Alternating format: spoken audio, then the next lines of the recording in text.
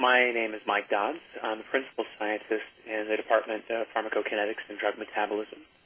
I'm here to give a module on simulation to impact study design in early development. In terms of learning objectives, we'll go over the definition of clinical trial simulation.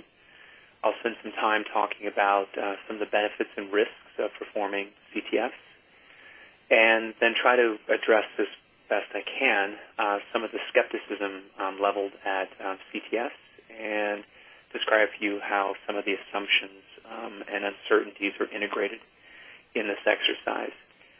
There are best practices and processes defined for CTFs, and we'll spend a little time looking at those.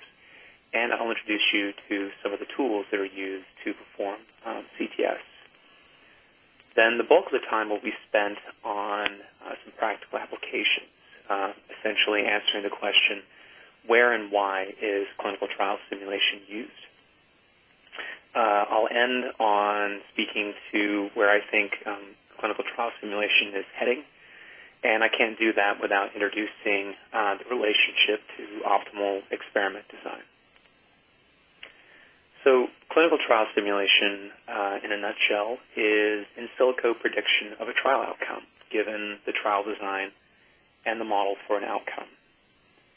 This has been used in practice prior to 2000, but simulation has been used broadly in other areas much earlier than that.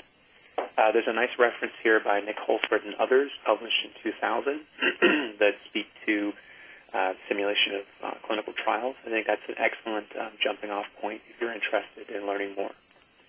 Essentially, though, CTS is a combination of a design that you have in mind and a model for that outcome.